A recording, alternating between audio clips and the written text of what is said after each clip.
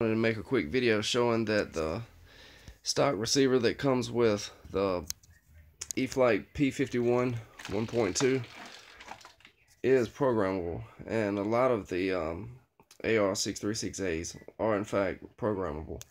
But you can see I'm using the stock receiver, and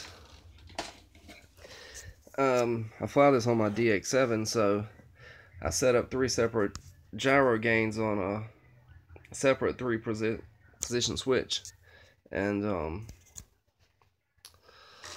got throttle, rudder, elevator, ailerons, flaps, landing flaps, flaps up. Let's see if we can do this.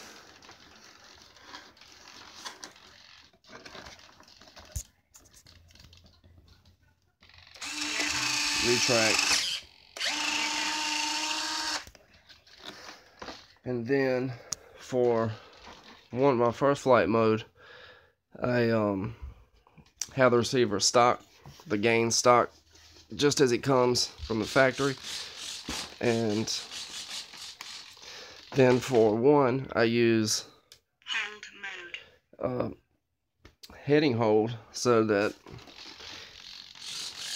all your servos will hold position.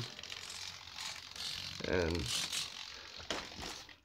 then the final setting I have is the AS3X completely off, and you can see the gyro isn't working at all. The AS3X is completely off. And anyway, I just wanted to show that that is possible, and it is programmable.